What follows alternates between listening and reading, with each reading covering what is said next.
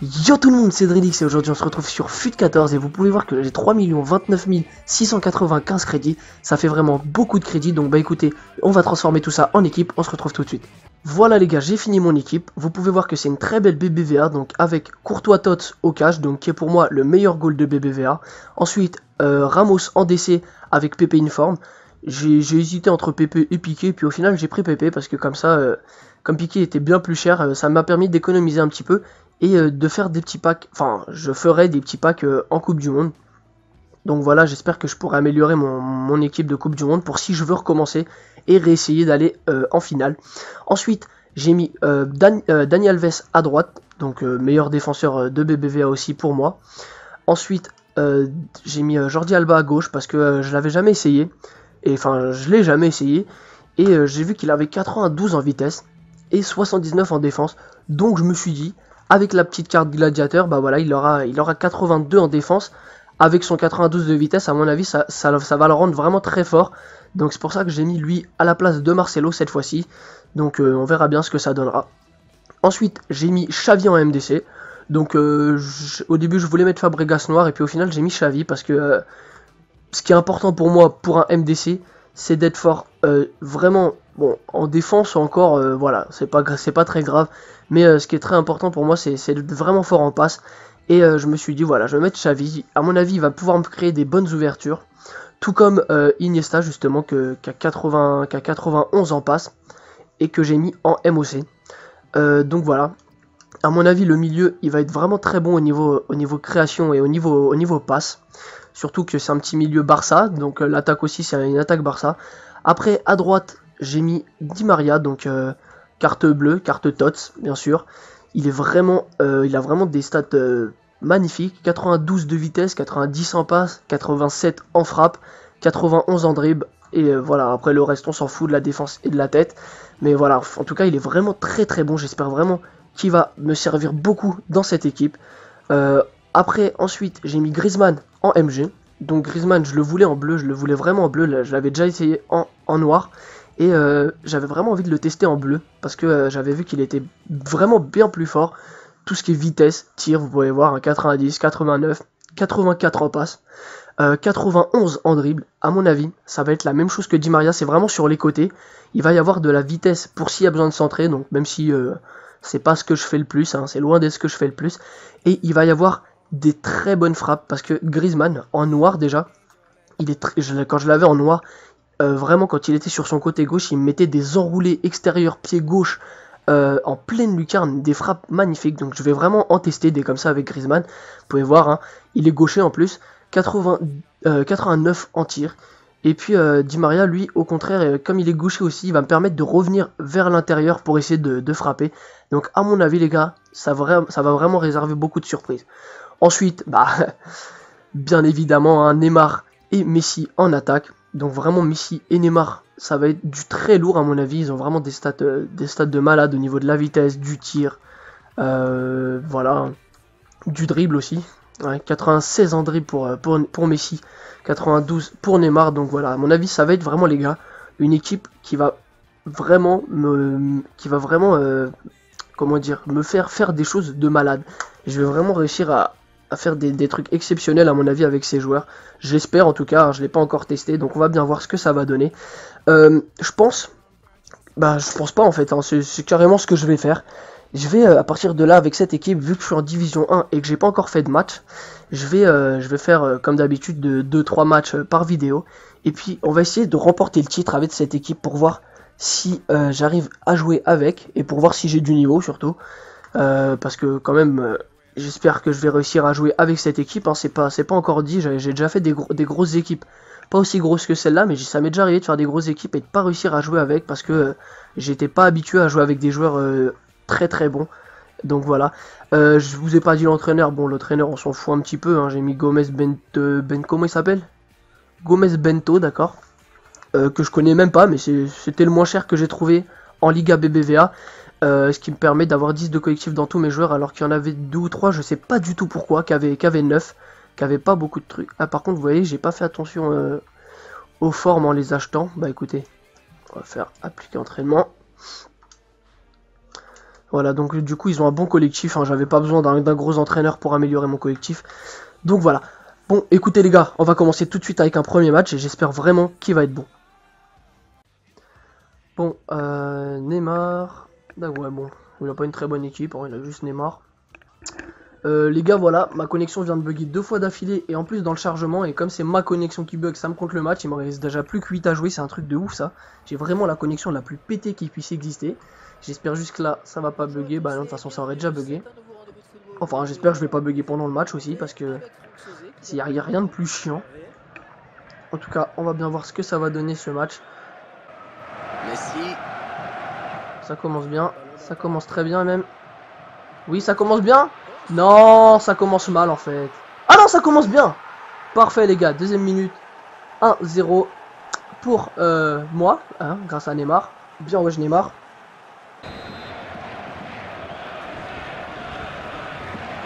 Ouh, barre transversale je crois si j'ai bien vu.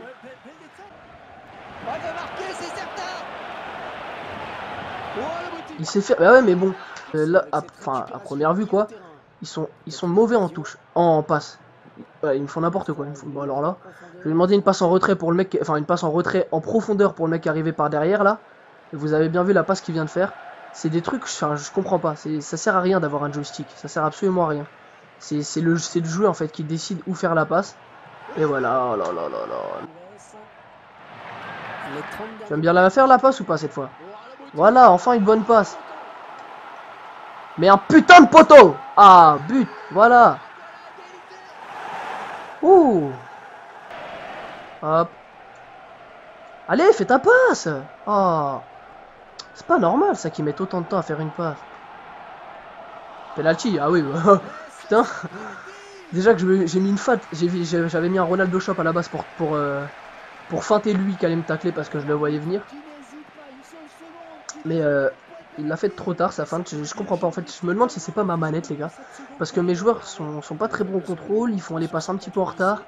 Et c'est tellement déconcentrant, je me demande si c'est pas ma manette.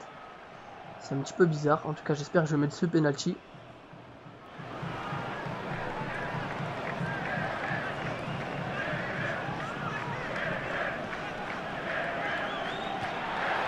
Voilà. Qu'est-ce qui t'arrive maintenant là? Allez, c'était cinématique et à mettre des chutes. Moi aussi, je sais faire ça, mec. Moi aussi. Tiens, regarde. Faudrait juste pas que je me prenne un centre-tête. Je vais me le prendre, Sa feinte lui a simplement servi à se rapprocher des cages pour encore mieux le mettre, son centre-tête, vous voyez. Je pensais que finalement il allait changer d'avis et qu'il allait faire un truc pas mal, mais non, non. Il a simplement fait ça pour se rapprocher des cages et faire un centre-tête encore plus précis. Et but. Oh, bien joué, Courtois. Ouh. J'étais en train de dire le but, j'avais pas l'impression que sa main était sur la balle, mais en fait si. J'avais l'impression que ça allait passer devant sa main en fait. Bah non, c'est bon. Bien joué Courtois bleu. C'est dans ces moments-là que ça sert d'avoir un goal bleu. Ah oui. Oui. Ah, bien défendu. Il a bien défendu parce que d'habitude les gens sont en train de stagner. Je m'attendais à ce qu'ils reviennent un petit peu en arrière, qu'ils stagnent, mais il m'a foncé direct dedans parce qu'il savait très bien à mon avis que je m'attendais à ça. C'est pas normal de récupérer la balle. Ouais, non mais ça franchement c'est un truc pas normal. De récupérer la balle et de la reperdre parce que ton joueur contrôle mal.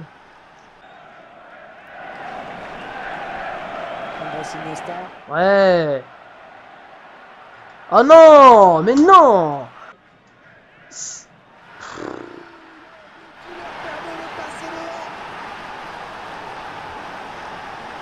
Stop l'attaque. Iniesta qui va au contact. Ah oui, ça c'est un... Oui. Oh, bien joué Neymar. Bien joué. Il n'y a pas faute là? Et... Oh là là les gars, une vieille égalité franchement. Bon voilà, un nul qui est assez chiant parce que franchement le mec a eu de la chance quand même. Enfin je trouve qu'il m'a mis des buts moches, même si j'en ai pas mis des ouf non plus. Voilà, ça m'énerve un petit peu d'avoir perdu contre lui, surtout qu'il avait aucun fair play. Vous pouvez voir que il y a mes deux défaites qui ont été comptées, ce qui fait qu'il me reste que 7 matchs, donc 3 x 7, 21. Ouais, 3 x 7, 21, 22. Donc même si je gagne tous mes matchs, en fait, je peux que être maintenu. Ça, c'est vraiment dommage parce que tout ça à cause d'une connexion. Donc ce qu'on va faire, bah, je vais essayer d'être maintenu d'abord et puis ensuite de gagner le titre. Quand je me serai habitué avec mon équipe, je pense que d'ici là, je m'y serai habitué hein, quand je referai une deuxième fois la division 1. Donc voilà, bon bah écoutez, c'est parti pour le deuxième match, on va bien voir. Hein. Oula, ça commence très mal déjà, la connexion vient de bugger. Alors, Rouen et Van Persie, Juan Mata, Fellaini, le goal, il a DGA ou DGA, je sais pas comment ça se dit. Bref, ouais, bon, il a pas une équipe spectaculaire, mais bon, en général, un mec qui a une équipe comme ça en division 1, c'est qu'il a un très gros niveau. Oh là là là là, yes! Ah, je m'attendais pas du tout à ce qu'il la rentre.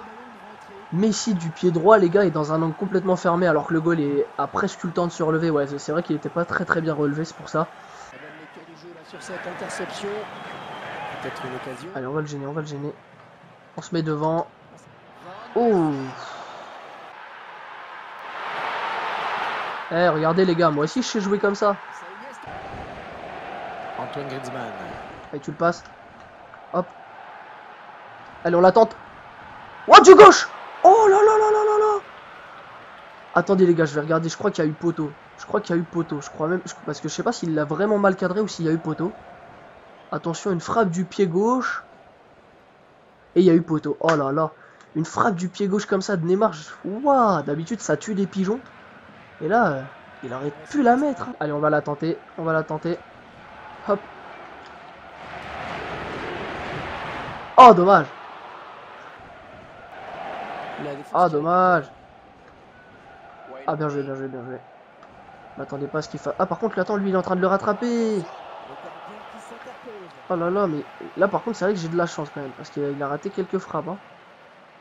Serein, le gardien, il n'a toujours pas pris de but lors de cette rencontre. Lionel Messi. Ah oui. Bim. Oh là là, Griezmann.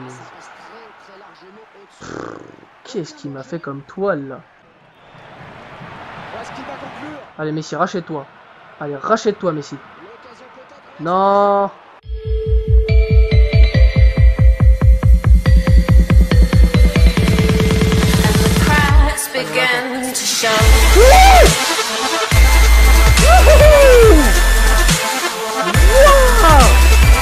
Qu'est-ce que je viens de mettre là? Je me suis dit tiens, je vais la tenter. Oh là là, bien joué Iniesta.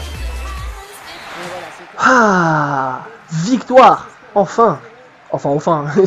C'est mon deuxième match, je dis déjà enfin.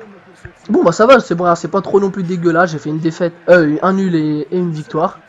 En plus, oh là là, cette frappe de Iniesta, les mecs, elle était magnifique. Voilà les gars, ça fait 4 points, donc il me reste 6 matchs à jouer. Je pourrais pas gagner le titre, donc apparemment, 3 x 6, 18. Ouais, non, c'est bon, je suis à 1 point de... Il me manquera 1 point, même si je gagne tous mes matchs. Donc, bah écoutez, c'est pas grave, dans cette division-là, on va tenter d'être maintenu. Et puis, on essaiera le titre dans la deuxième division de cette série. Quand je la recommencerai en fait après, et que comme je vous l'ai dit, bah, je serai plus habitué je pense à mon équipe, donc j'arriverai déjà mieux à jouer. Voilà, en tout cas les gars, c'est la fin de cette vidéo, donc merci d'avoir regardé, puis on se retrouve très vite pour une nouvelle. Bye les gars.